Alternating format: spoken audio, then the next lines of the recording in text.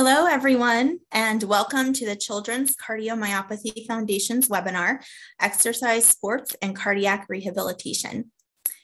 My name is Gina Petty, and I am the Executive Director of the Children's Cardiomyopathy Foundation. The Children's Cardiomyopathy Foundation, or CCF, is a nonprofit organization dedicated to finding causes and cures for pediatric cardiomyopathy through the support of research, education, awareness, and advocacy. Established in 2002, CCF has grown into a global community of families, physicians, and scientists focused on improving diagnosis, treatment, and quality of life for children with cardiomyopathy. Your questions are encouraged during the presentation. You can submit your questions via the question box located on your control panel. We will reserve the last several minutes of the presentation for your questions. You can submit your questions at any time during the talk, and then we will review them at the conclusion of the presentation. This webinar is being recorded and will be available on our CCF website in the coming days. Today, we are thrilled to be joined by Dr. Jonathan Edelelson. Dr. Edelelson is a cardiologist in the Division of Cardiology at the Children's Hospital of Philadelphia, the medical director of the Sports Cardiology Program, and senior fellow in the Leonard Davis Institute of Health Economics. He is a pediatric cardiologist with a clinical focus on heart failure, transplant, mechanical circulatory support, and exercise physiology. He believes that it is possible to identify physical activities that are safe and effective for children, and that doing so will ultimately improve the lives of children living with a wide range of cardiac diseases. Dr. Edelelson, it's so great to have you with us today. Thank you and welcome. Thank you very much for having me. I really appreciate it. All right, let's see if I can share my slides properly. It should be the hardest part of the talk.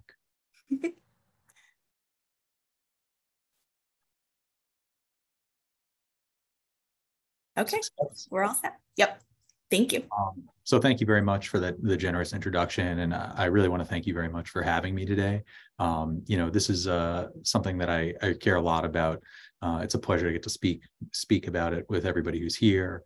And the Children's Cardiomyopathy Foundation, I think, is a really wonderful organization that's done a tremendous amount of good for the kids that we take care of. And so being able to partner with all of you is a real pleasure and privilege.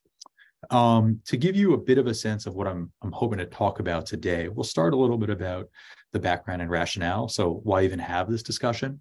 We'll move on to talk about guidelines to let you know what is out there before going on to my general practice, and I think a way that we can approach activity and exercise in the children that we care for.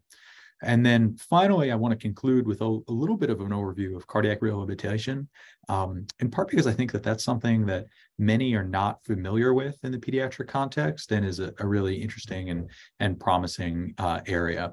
And then I'm going to make sure that I stop with enough time to answer questions, because part of, I think, the most useful aspect of a session like this is really hearing from everybody there. And if folks don't have an opportunity to get their questions on the board or answered, I'll make sure that my email is up, and so you have an opportunity to contact me at another time to talk further. So before I talk about any of the data or any of the projects that we've worked on, I just want to give you a little bit of sense of who I am. So you heard about the fact that I'm a cardiologist, which is true. And I have a background in cardiomyopathy and exercise physiology and a master's in clinical epidemiology. But I think just as importantly, I'm a parent. Before I went into medicine, I worked as a teacher in both middle school and up to the college level. And then I've also been a coach of my kids' teams and of other kids' teams, and at least still consider myself an athlete, although my wife has seen this slide and thinks that I should put former there. And honestly, I think that those 4 bullet points on the bottom half of the screen are at least as important to how I approach caring for children as the top 3 points, which is why I bring them up.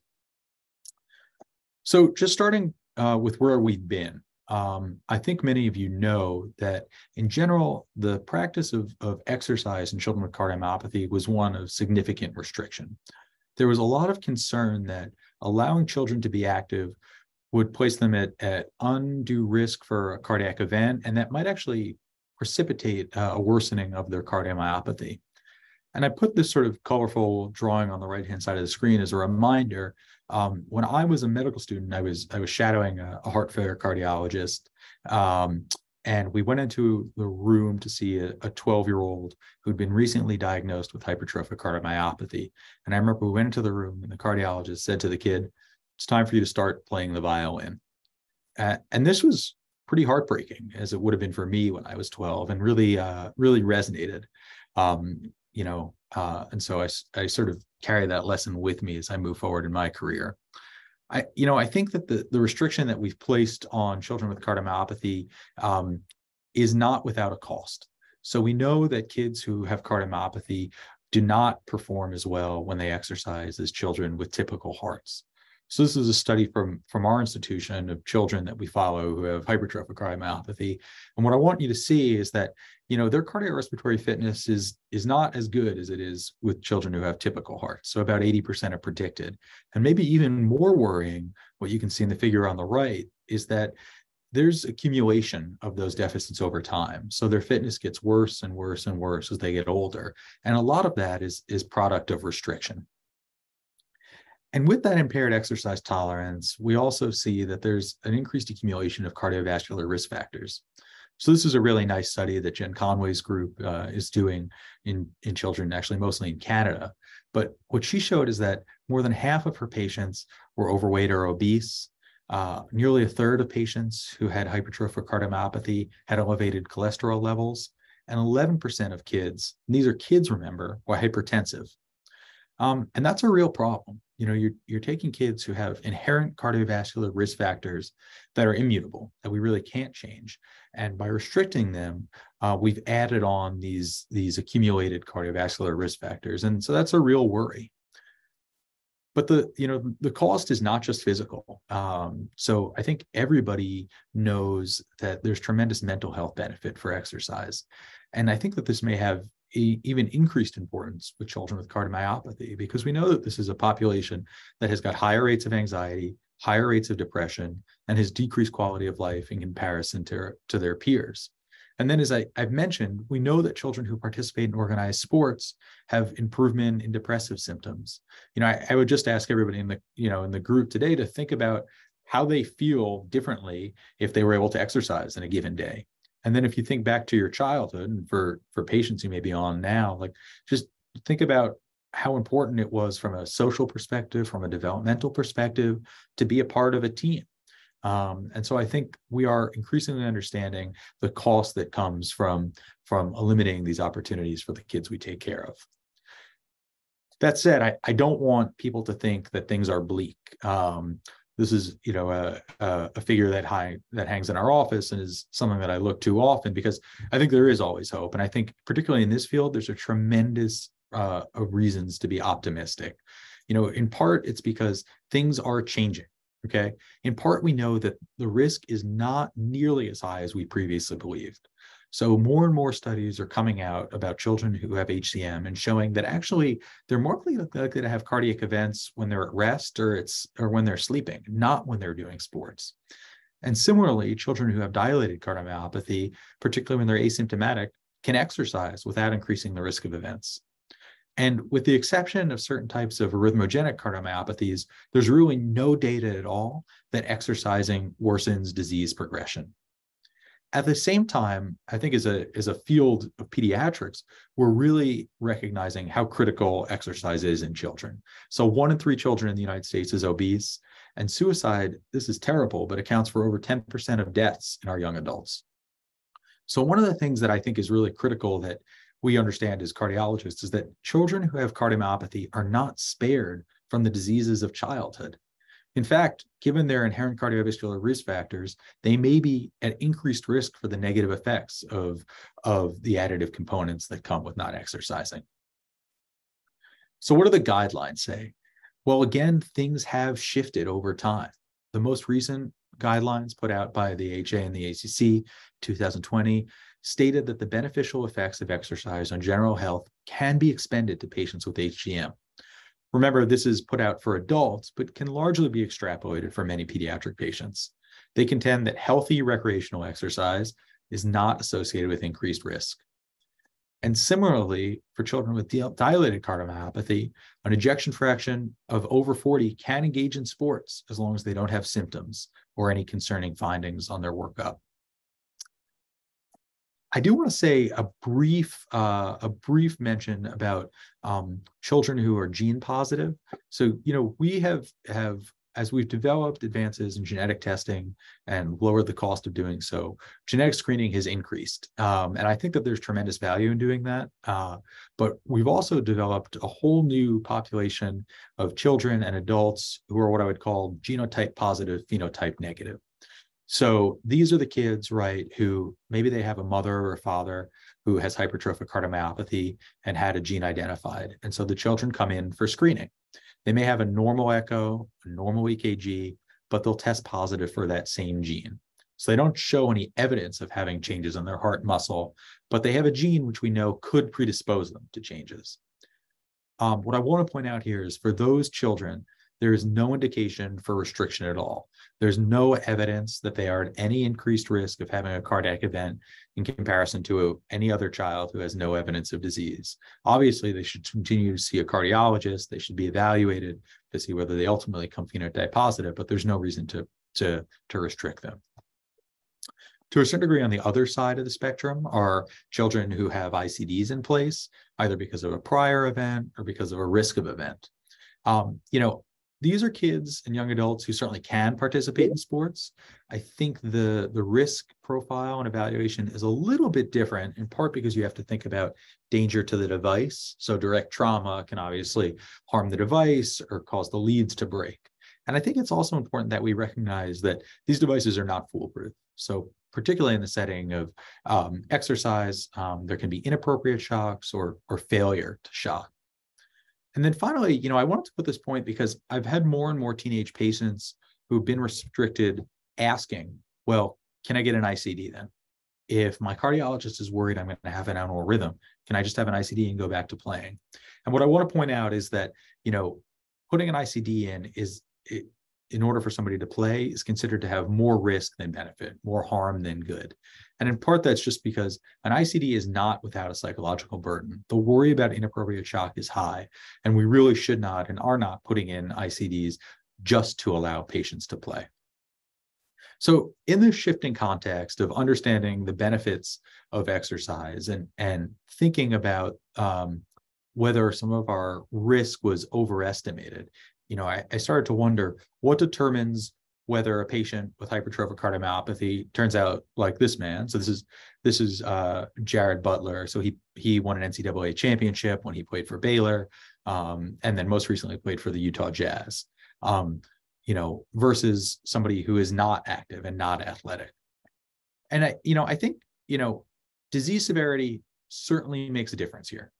So, in large studies of competitive and professional athletes who have hypertrophic cardiomyopathy versus those who have hypertrophic cardiomyopathy but are not competitive athletes, we know that you're more likely to be a competitive athlete if your heart is not as thick.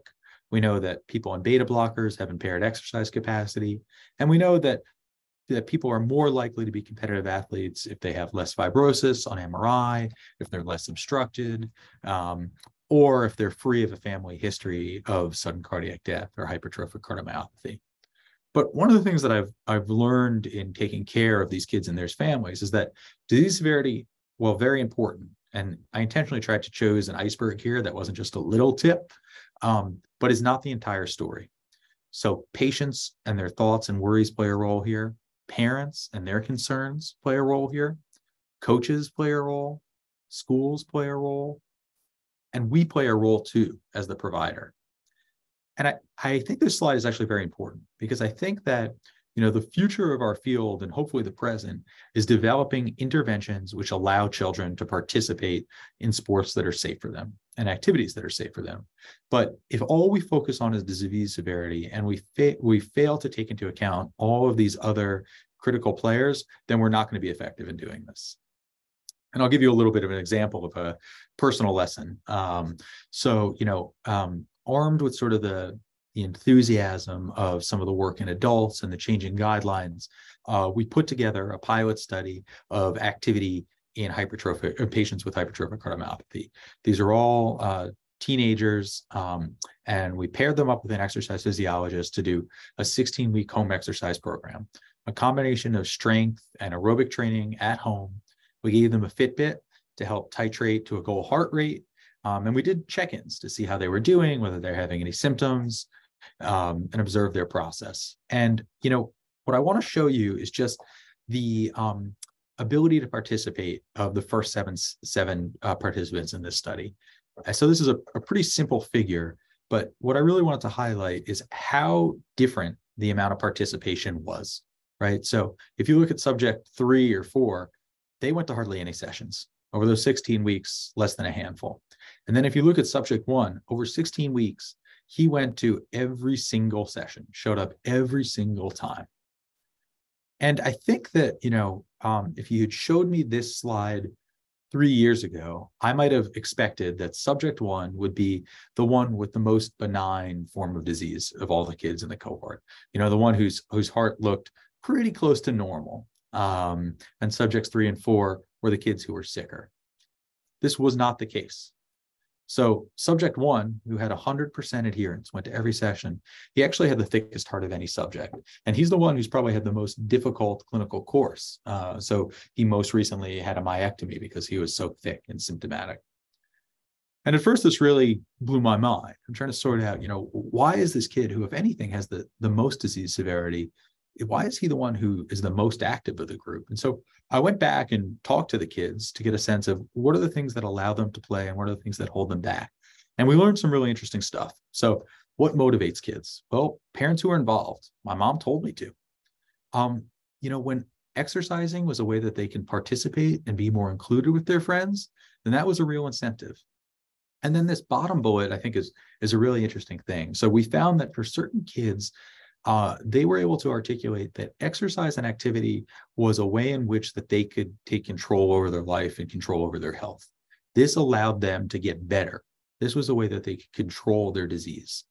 What got in the way? Well, kids were worried. They didn't want to do something that hurt themselves or caused them to have a sudden cardiac event. So when their watch buzzed to tell them if their heart rate was getting too high, they just stopped entirely.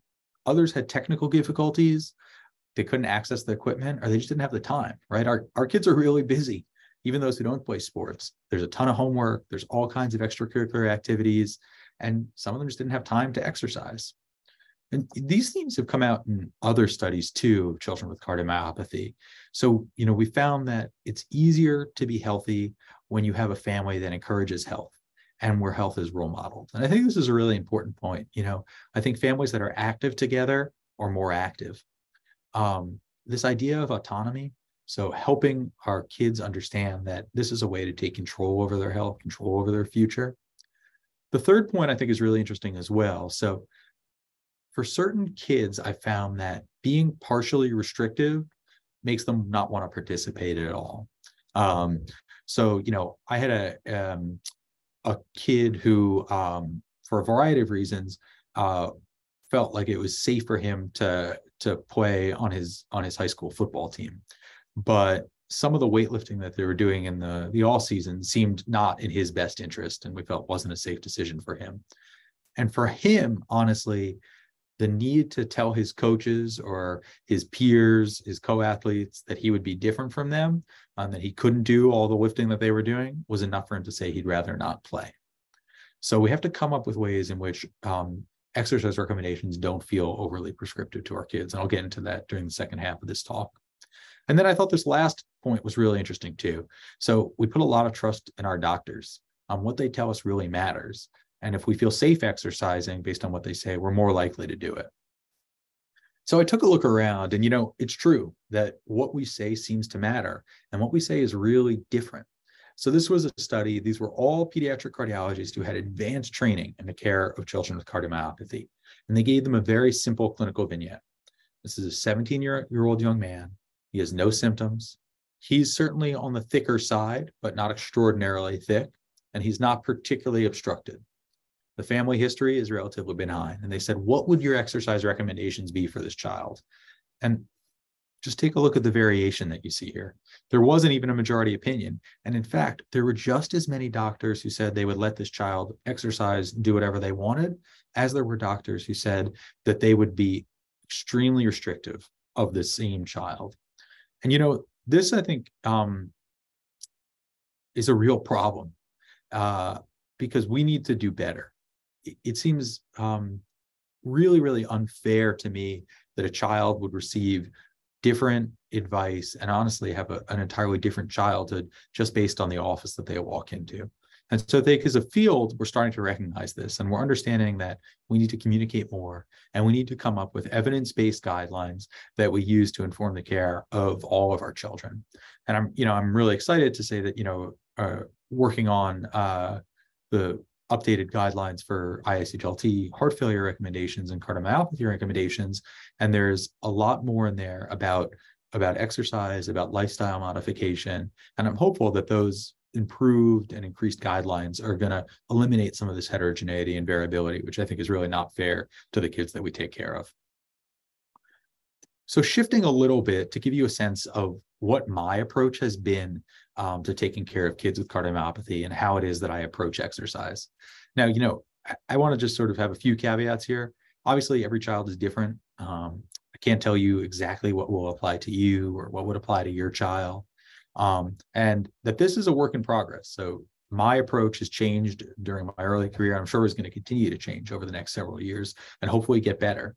But my general orientation is that there is a safe and effective form of exercise for every child. And I really try and start from a place of positivity. So rather than beginning with the things that we can't do, let's start with the things that we can do. I think a few general guidelines for dealing with exercise and activity. You have to find something that you enjoy. All right. So nobody is going to do exercise or activity that they don't like or they don't get something out of. And, everybody should reflect on their own experience, right? I don't know how many people have tried a new program of running or biking or weightlifting, but those are not the things that you stick with if you don't like them. I think it's also important to have a really expanded understanding of what activity means, right? There are some kids who want to play on the school soccer team, but there are plenty of other kids who like to do other things that are active. So I had a teenage patient of mine, and she loved the outdoors. And so ultimately what she got really into was hiking. So her and her family, every weekend, they would look up a different cool place to hike in Pennsylvania. And she got better and better and more conditioned and more into it. And she found a network of other friends to hike with. And then she got more into leading backpacking trips, and she got into great shape. And that wasn't playing sports. There's dance, there's gymnastics, and then there's also like the day-to-day stuff. So if you have a dog, putting a target of giving a 30-minute, 45-minute, or even a 60-minute walk for the dog is a great goal and something that's probably good for the dog too. I think the next piece, and we'll talk a little bit more about this too, is it's really critical to find your purpose. So when I meet with kids in clinic, I talk to them about why it is that they want to exercise. And sometimes it takes a little while to help them get to what their real goal is. So sometimes they want to make the JV team. I'll tell you, it was really interesting and to a certain degree, like surprising how many kids are exercising because they want to feel better in their clothes. They want to feel more confident when they walk down the hallway in high school. They want to look good on the beach this summer. And, I don't think that there's anything wrong with that. I think that, I like to feel confident too when I walk into a room. I like to feel good in my clothes, as I'm sure many of you do too. And I think that there's certainly a healthy and positive way that we can endorse being active and feeling more confident. Others set more concrete, finite goals. They want to be able to finish a 5K. They want to be able to complete going for a run with their mom without getting out of breath. And I think harnessing to an exercise-related goal is really critical in being active. And then, as I sort of alluded to before, think about a way to make this a family activity. So we know, right, that patients who participate in sports or activity or outside time with their family are more likely to stick with it and more likely to get what they want out of it. So, I want to walk a little bit more into how I go about evaluating risk and evaluating what's the appropriate exercises for a kid, just so you can get a sense of what it is that I'm thinking and what other cardiologists are thinking. So one is symptoms are important. So Are things changing over time for you? Did you used to be somebody who could run 2 miles without any issue, and you're finding you're getting increasingly short of breath with it? Are you having any chest pain? Is your heart beating funny? Are you having fast rhythms of your heart? Are you getting dizzy? Are you passing out when you're doing exercise? Because that's a worry. And then also, are you on any supplements? So, sports are very, very different now for kids than they were when I was young. Things are more competitive, they're more scientific. And so lots of kids are taking supplements, and sometimes these contain caffeine or taurine or other stimulants. Sometimes there's high protein loads, which can affect their kidneys. And so I want to know those things. And, I put the cartoon on the left-hand side of the screen emphasizing trust because, I make it very clear that I trust my patients. I trust them to tell me what's going on with them and to tell their parents what's going on with them. And, I think that honestly, that's only fair, because the amount of trust that our patients and our families are putting in us to take care of them is tremendous. And so I really think that part of the way that I can show my respect is by making that a two-way street. But it does place a degree of responsibility on kids and families, to be honest. And then I want to know what's going on with them from a family history perspective. Genetic testing can be very helpful to get a sense of how malignant the disease running in the family is. I don't do a cardiac MRI on every patient, but for many, it's helpful to get an objective marker of function, to look at whether there's a scar in the heart, which can be a nidus for arrhythmia. I have the luxury of having a really wonderful exercise lab here.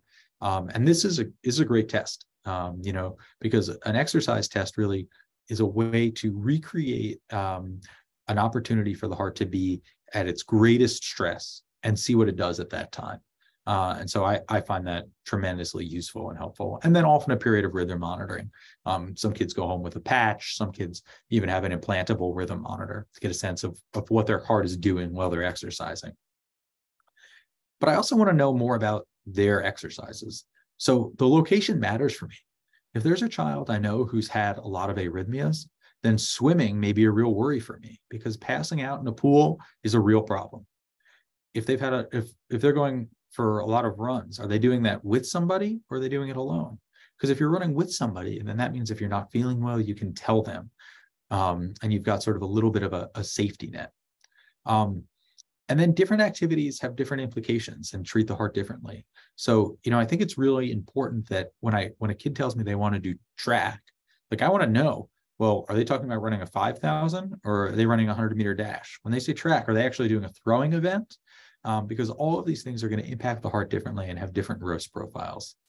And then I think it's really important that kids know as much about their disease as they can in a way that feels safe to them and safe to their family. So, when I have kids who have thick hearts, they should know that being hydrated is really important. And I want them to know that it's important because it helps fill their heart and make sure they can get enough blood flow out to their brain and their body. I want a child to know that they're taking an antiarrhythmic medication because it stops them from having dangerous rhythms of the heart. Because I think being honest with them about that makes them more likely to do it. It's very hard to do something just because somebody tells you to do it. Often, if you're able to give a reason and explain to them why it's important, I think you're more effective in getting there. And then finally, I really think it's important, again, to come back to what is the ultimate goal and what is acceptable for a child to adapt. So I'll give you another example of that. I took care of a 12-year-old young man who had played very competitive soccer when he was growing up, and soccer was getting to the level of competition based on the arrhythmias that he was having, where it did not seem like a safe choice for him anymore. And so I said to him, what are the things that are really important to you about sports? Like, what would you be willing to compromise on? And it became clear that, like, what he really valued was the team and spending time with his friends. And as it turned out, from years of soccer conditioning, and the fact that his dad actually had been a Division I runner, he was in great shape. And so he took up cross country. For him, that was a way in which he could continue to spend time with his friends. He got a great deal out of that sport, and it didn't feel like a loss to him in the same kind of way. It just felt like a trade of doing something. The next topic I want to touch on is shared decision-making. This is something that's been incorporated into a lot of guidelines, mostly for adults. And I want to talk to you a little bit about what this means and how we can adapt it to a pediatric context. So in my mind, shared decision-making really has three aspects. One is introducing the idea that there is a choice here, right? That that what we're talking about is not an absolute, that there's some room for decision making, and that those decisions are probably not the same in every family or with every patient. 2 is describing what the options are. So what are the things that are on the table? And then finally, helping patients explore what they're most interested in and then make a decision. Now, another thing I want to emphasize is that the idea of shared decision-making, particularly in the pediatric context, does not absolve me of my role as an expert. So, it has taken me a number of years and a number of hours to have a level of understanding of physiology and anatomy that is really complex and difficult. And even with that amount of training, I still have a hard time with this sometimes. And so I think it's really, really unfair to patients and their families to just throw choices on the table and tell them to pick from one. And I don't think that's what shared decision-making means. I think it means giving them your best estimation of what you think the potential risks and benefits are. And I also think it means that if you think that there is something that has unacceptable risk, telling them that that's the case. And I think, again, as part of this idea of honesty, I want to walk through an emergency action plan here. So I try to communicate when I can with schools and coaches, and I think that often helps people to feel more comfortable with what we're doing. So if there's a coach who just knows they have a child whose heart is different, but they're playing on the team, they can be very apprehensive. But if I can talk to the coach on the phone and I can say, look, you can run them, their legs can be as tired as you like. I'm okay if their legs bother them so much they can't walk tomorrow. But this is a child for whom hydration is really critical. And if they are getting dizzy when they're running, they need to stop. That puts some parameters in place for them to know when to be worried and when not to be worried. I think similarly, I want my families to know if there's an AED available, and if so, where it is. And I want coaches and people at schools to know how to use an AED, because that's a life-saving device. In all honesty, it more commonly is used in kids without a diagnosis of cardiomyopathy, or who don't have a diagnosis of cardiomyopathy at that time, but we should all know where those exist. And I can tell you, when I go to all of my kids' sporting events, like, one of the things I do is I just scan the area to get a sense of if there's something available, where it is, in case I should need to use it. So this is a slide that another cardiologist that I work with, Imran Masood, made, that gives a basic overview of our approach to taking care of children with cardiomyopathy.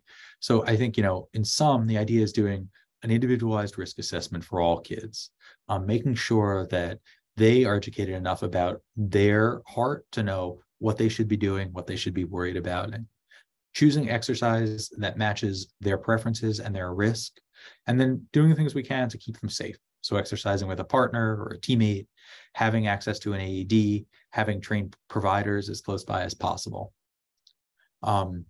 And I think that overall, this is kind of a framework that patients and families have been very, very receptive to. I think during the last few minutes of this, I want to segue to talking about cardiac rehabilitation. As I said, I think this is a topic that we don't cover as much in pediatric patients, but is really has a tremendous opportunity to improve outcomes and improve quality of life in kids. So cardiac rehab, as some of you may know, is a medically supervised program that's designed to improve cardiovascular health. And this is the standard of care in adult patients. It's most commonly used after an acute event like a myocardial infarction, but not exclusively. So for adults with heart failure, with cardiomyopathy, this is frequently used as well. And I think it really has 3 critical components. So one is exercise counseling, teaching people how to exercise, what exercise is safe for them, educating them about general heart healthy choices. So foods to eat, in adults, it's often quitting smoking. Fortunately, that's not an issue for our kids. But then also there's the counseling component of this. So supporting them to meet their goals.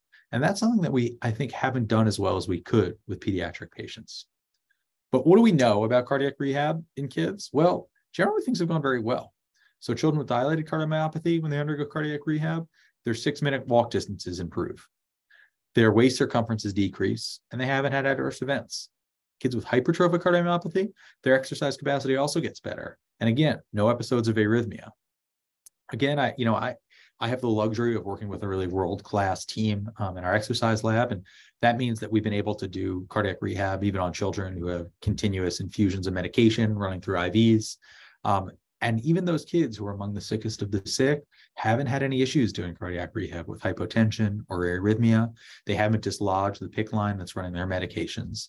And then, as some of you may know, children with refractory advanced heart failure wind up with ventricular assist devices. And those are kids who we also do cardiac rehab on, actually pretty vigorously, to recondition them. And they do great. We haven't had adverse events with them. They haven't had hypotension. They haven't had arrhythmias or any trouble with their VADs. So I think, in summary, cardiac rehabilitation, it's definitely safe. It definitely can be done. And it does seem to improve cardiovascular health. Yet despite those three factors, it is not standard of care in our children, and that's a problem. And I think it's not standard of care for a number of reasons. So people are still worried about safety. There's a lack of expertise. So there are far fewer pediatric practitioners who are trained in exercise physiology than there are adults. And then also, this is a resource-intensive thing often. It's resource-intensive for the hospital, right? So I have exercise physiologists and an exercise lab, but it's also really a big burden on the family, right? So asking any family to get a kid to come into the hospital 3 or 4 times a week to work out is hard. And what I found is that the kids who are able to do cardiac rehab are often those who are from families that have more resources. And in my mind, this is a major problem because it means that we're delivering inequitable care, right? A child should not receive different care based on their tax bracket or where they live. Just by virtue of being close to CHOP as opposed to another hospital that doesn't have the resources that we do, shouldn't mean that that child who lives farther away gets worse care. And so with this in mind, it started to brainstorm some ways that we can deliver cardiac rehabilitation to larger groups of patients and do so in a more equitable way. And I think really one of the ways to do that is by leveraging virtual technology. So this was a pilot program that we did in transplant patients, and we're going to be unrolling cardiomyopathy patients in as well, sort of a similar analogous program. But the idea is, COVID was terrible in a number of ways, but one of the things that it really did was it highlighted how effective using virtual technology could be. And so this is a collaborative study that includes cardiologists, psychologists, and exercise physiologists to complete cardiac rehabilitation in, this is a group of transplant patients, but again, moving on to cardiomyopathy patients. So they participate in a longitudinal group aerobic training program. So they meet virtually, they see each other on a Zoom screen just like this, and after school, they do a 30-minute workout with an exercise physiologist trained in the care of children with cardiomyopathy. Over time, they accumulate rewards badges, and that's what you can see on the right. And, I think this idea, I know for me, right, like if I haven't worked out all week and I know that I'm going to lose my Peloton streak, it kind of pushes me to get back on the treadmill and make sure that I earn that. And gamification works for kids too. So we've got to harness that and to encourage our kids to work. I think the other thing that's different about this is that, this is a study that has the component of psychosocial support as well. So we have psychologists who meet with our kids to talk about what are the things that are motivating them to exercise and what are the things that are causing them to lag behind. I think this is a really promising area. I think, the other thing that I wanted to highlight that we're doing here, which has been, I think, a wonderful experience, has been a dedicated sports cardiology clinic. So, this is an outpatient consult service. The idea is not to take the place of the primary cardiologist. Rather, we see kids who have primary cardiologists, but who are either athletes or interested in being more active. And the entire purpose of the visit is to meet with me or another of the sports cardiologists, an exercise physiologist, and nutritionist, and really just focus on activity, understanding what are the things that you can do, how to do them, and then to follow up. And frequently, honestly, these follow-up appointments are virtual, and they're with an exercise physiologist who checks in. How is that new program we going started? Anything that we can do to adapt? I got to say that this, of all the clinics that I get to do, this happens to be one of my favorites. It's interesting, it's innovative. The kids and families that I get to take care of here are just so motivated and trying to find a way to get involved and be more active. Now, I acknowledge that there are going to be many places in which you don't have a sports cardiology clinic, or you don't even have an option for a virtual exercise rehabilitation program, although I'm hoping that will come out for many more children in the near future. But what can you do right now? So one is you can talk to your cardiologist.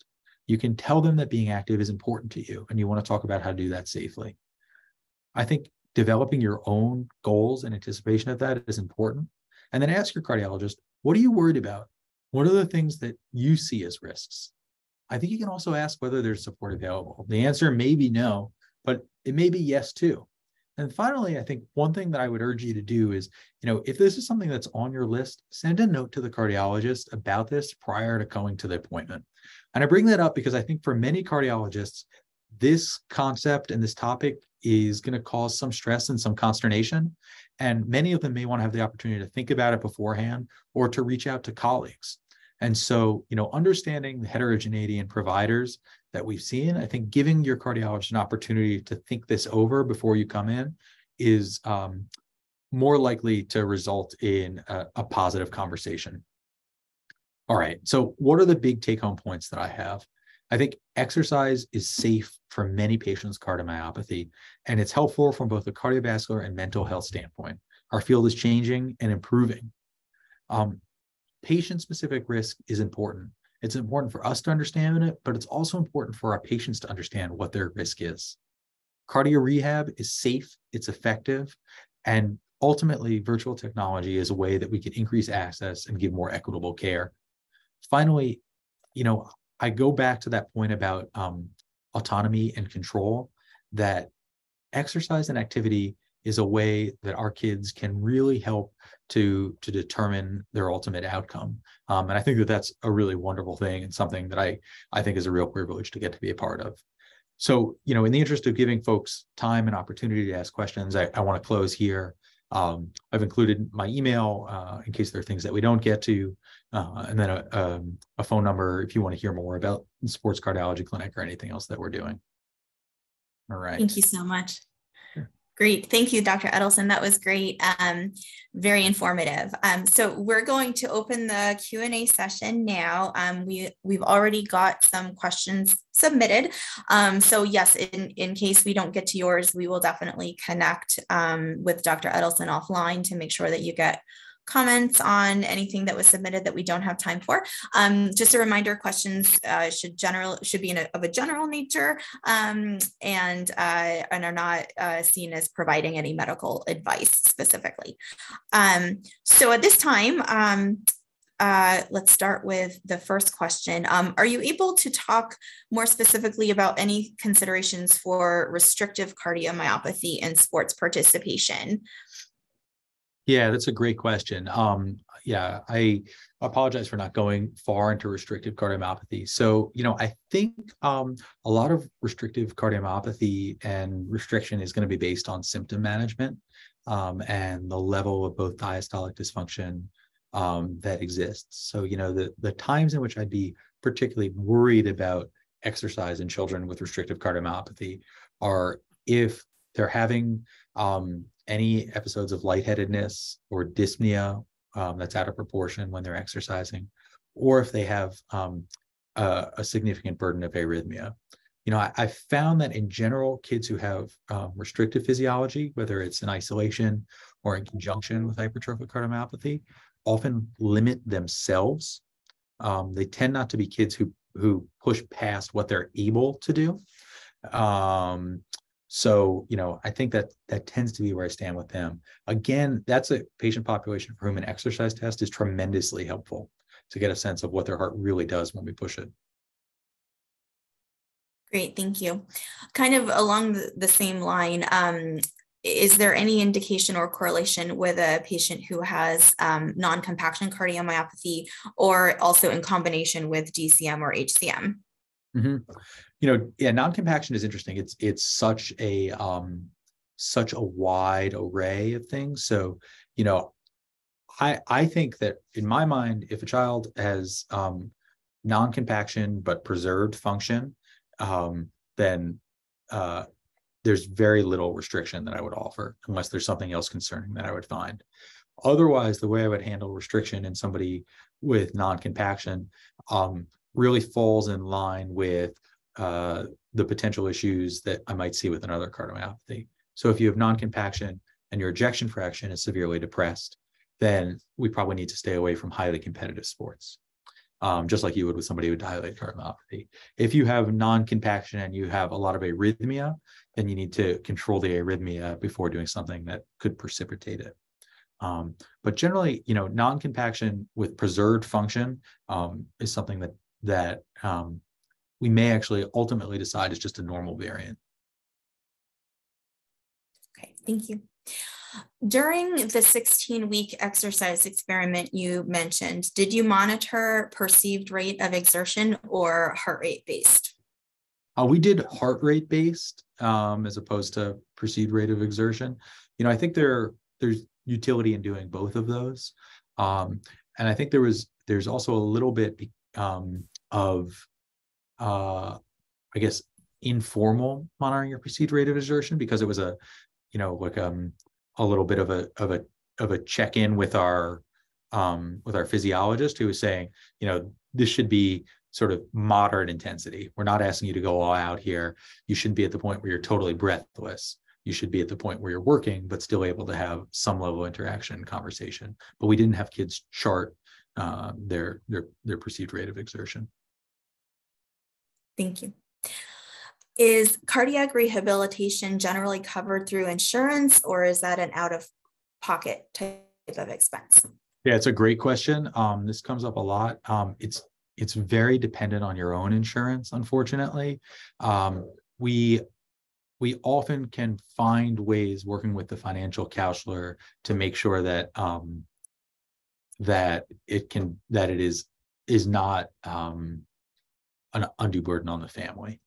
And again, I think fortunately we are lucky to have the resources that we have, but it means that if the video visit with the exercise physiologist to check in and see how your rehab session is going, if that isn't covered, then maybe something that can take place regardless.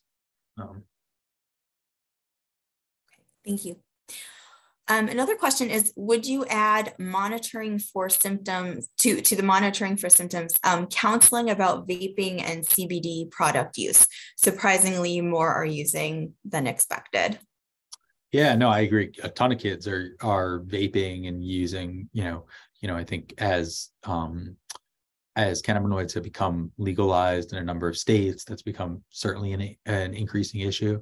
I think that's sort of like a critical aspect of healthy lifestyle in general, as opposed to particularly in conjunction with sports themselves. I will say that in general, we know that kids who participate in organized sports are less likely to use excessive amounts of illicit substances, probably for any number of reasons. But that is something that I certainly check in with my patients on. And it's worth noting that for certain medications, they interact with marijuana. And so it's worth knowing just whether that's part of their habit, knowing whether your medications are working properly. Thank you. How does the presence of an ICD in a child impact their participation guidelines and suggested participation? Yep. So lots of kids have ICDs in place, either because they had an event or because we know they're at increased risk for events. I would say one piece that's different when you think about sports participation is that, with an ICD, you have to worry about not just risk to the heart, but risk to the device.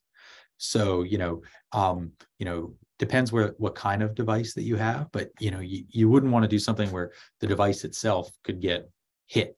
And you could have direct stress trauma, or you have to worry potentially about lead malfunction with the device itself. Otherwise, I think, we do sort of acknowledge that there's an increased level of protection that exists for arrhythmia if a child has an ICD in place. At the same time, we also know that they are not 100% effective. And if a child is, built up a lot of acid, they may not, just from exercising, they may not work quite as well. So, if I know that a child has got an increased risk for having an abnormal rhythm in their heart, and they've got an ICD put in place, I probably feel a little bit better about letting them play. But if I know a kid is still having lots of abnormal rhythms, then I probably wouldn't encourage them to play until we get the rhythms under better control first. I think the other piece that I always talk to kids about actually with an ICD is that, ICDs can inadvertently shock. And so when you're exercising with an ICD in place, when your heart rate gets very high, just from doing your job and running around, that can put you at risk for an inadvertent shock. So it's important to be aware of that, to talk with the EP team about how to sort of maximize things. Thank you. Another question is, can you comment on roller coasters and if that is something that is considered a safe activity for cardiomyopathy patients? Yeah, in general, I've let kids go on roller coasters. The populations that I have restricted roller coasters in is like immediately post-surgery, obviously. Kids who have VADs in place. So with a VAD, you have an external power source, and I worry about it falling out of the roller coaster. That could be a real issue. If I know a kid, in addition to a cardiomyopathy, has got a catecholamine-driven abnormal rhythm process, like CPVT, then you would consider restricting. But for most kids, roller coasters is not something I scratch off the list because of cardiomyopathy, to be honest. Okay, thank you. Another question is, can youth, as they enter puberty, how does that impact recommendations or participation? Great question. I think in several ways. So one is, there's sort of a lot of intersection of things going on then, right? So, just as like the body changes more during puberty, the heart changes more rapidly during puberty. So we do increase surveillance during that period of time. Sports are also becoming more competitive at that point. So, there are very few things that an 8-year-old does that I would restrict them from doing. A 16-year-old, there are some things that are going to be more demanding and more competitive and that we have to talk about. And so I think due to the competition of increasing competition and then sort of increasing changes, adolescence tends to be a time where I do more monitoring. I see kids more frequently. I'm more likely to repeat exercise tests. I'm more likely to repeat rhythm monitoring just to make sure that we all feel safe about where we are. And then the other piece that I think can be tricky, right, is I brought up this idea of shared decision-making, but sometimes the adolescent's take on things is not the same as the parents' take on things. And helping to negotiate that, I think, takes some nuance and dexterity. Great, thank you. Another question is, can you talk a bit about what are sometimes referred to as burst activities and what that, as far as basketball or soccer, where there's rapid running and stopping and what that looks like as far as cardiomyopathy patient participation? Great question. Yeah, so, the idea of, a burst activity is where you're going to go from 0 to 60 very, very quickly. I think that, there are a few things that I think about taking place in burst activities that I'd consider for an athlete. So generally for children with a dilated phenotype, burst activities aren't going to be a particularly big issue. I think the question is when you have somebody with hypertrophic cardiomyopathy, and is this a case where their heart rate is becoming so fast, so quickly, that the heart is beating so fast that it's not filling appropriately and becomes increasingly obstructed? And, I think that to that end, sometimes those are kids who need to be on beta blockers to make sure that the heart doesn't ever get too fast. Similarly, I think that, that can be a situation if we have a kid who wants to play basketball or soccer, for whom, in addition to an exercise test, we can do a stress echocardiogram to take a look at what their heart is looking when they're sort of going from 0 to 60 very quickly. So is this a heart that looks like it is so thick that it's not filling adequately at higher heart rates? So I think about that sort of dynamic obstructive component. And then certainly we know that some kids are more likely to have rhythm disturbances when they go sort of very quickly from 0 to 60, but that's another thing that we can evaluate and see whether a kid is at risk for. Great, thank you. Another question is around a child participating in what's considered recreational sports teams versus like the travel and the more intensive kind of considerations. Do you have any thoughts on that? Yeah, I was thinking about this actually just before we started presenting, because the truth is there is so much heterogeneity. I think it's really important as a physician to take the time and understand.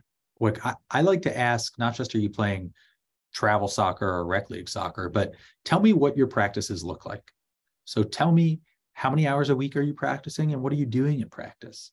Because even in, so I'm in Philadelphia, and youth soccer is a big deal here. And so like, even within travel soccer for like early teens, the difference is tremendous.